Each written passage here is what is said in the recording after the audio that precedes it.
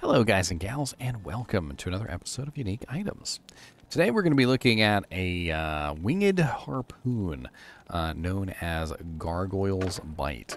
Gargoyle's Bite is a relatively high-level item. This is actually an elite item, and it does have some similarities to Demon's Arch, which is an elemental damage javelin as well. But instead of fire, lightning, and ice, this one is poison. So let's go over the item together, and we'll talk about it and its ethereal form in the video. So we have 36 to 254 damage, a rather large spread there between the two. So the average damage is going to be much lower than, of course, the max, which is 254. We also have a one-handed damage, which is much lower, of 89 to 115. Quite a bit of difference there between the thrown damage and the one-handed damage. Usually they're closer together than this, but in this particular case, it definitely does seem like they are very different. We have a quantity of 120, which has been increased to 2.4. This is, let's see, much higher than the original, which I believe was 80. 80 was the original quantity. And we have a dex requirement of 145, which is relatively high, and a strength requirement of 76. The level requirement on this is level 70, of course, because it is an elite item, which does posture this more toward an end game item than a a mid-tier or low-tier item. It has a fast attack speed. Unfortunately, it does not have any increased attack speed on it. It does have 230% enhanced damage, which does vary from 180 to 230%.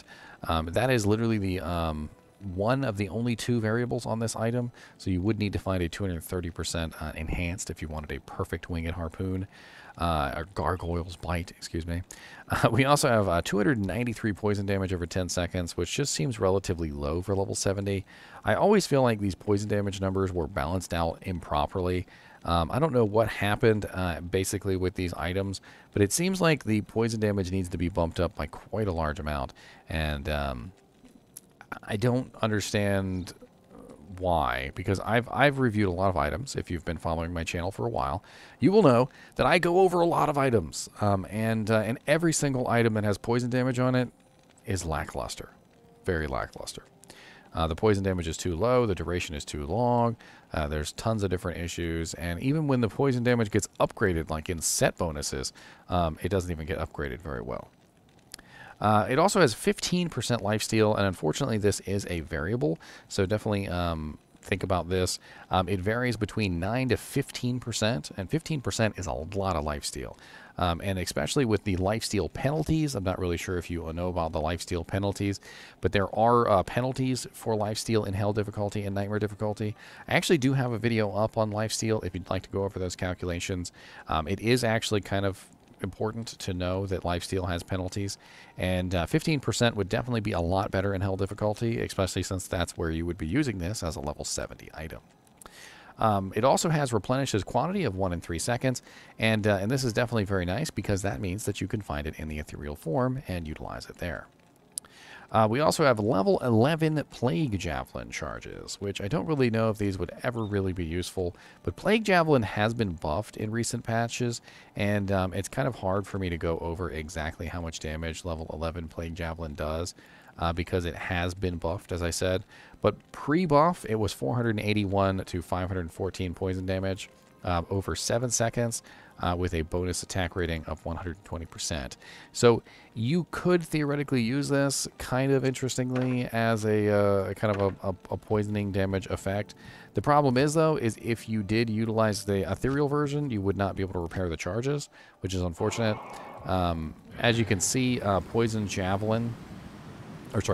Javelin has a rather wide radius, so it will hit a lot of targets. It's not just going to hit, just 1 or 2 targets.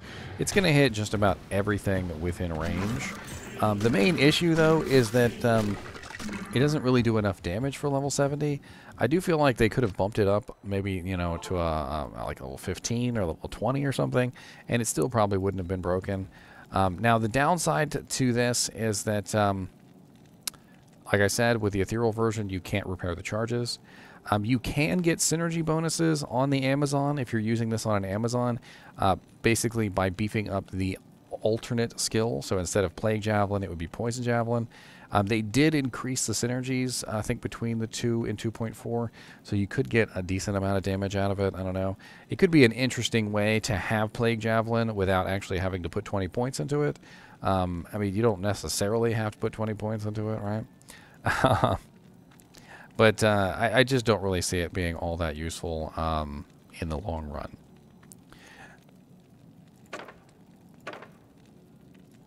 So the ethereal version. The ethereal version is 52 to 379 damage on the throw, which is a lot. 132 to 171 one-handed damage, which isn't really that much. And it does have 135 dexterity, because ethereal items have 10 less requirements, 66 strength requirement, and of course, it now cannot be repaired.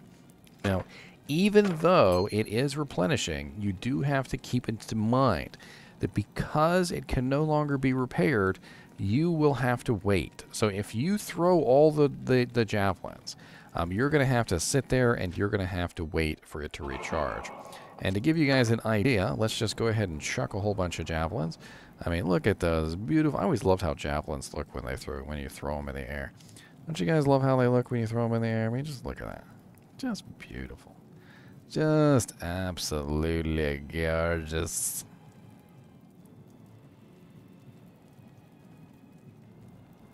So once you throw all the javelins, you'll notice that it has to recharge, and it takes a little while. It's at 80, 81, 82, so forth and so on. So if you do utilize ethereal replenish quality items, I would recommend that you have alternatives.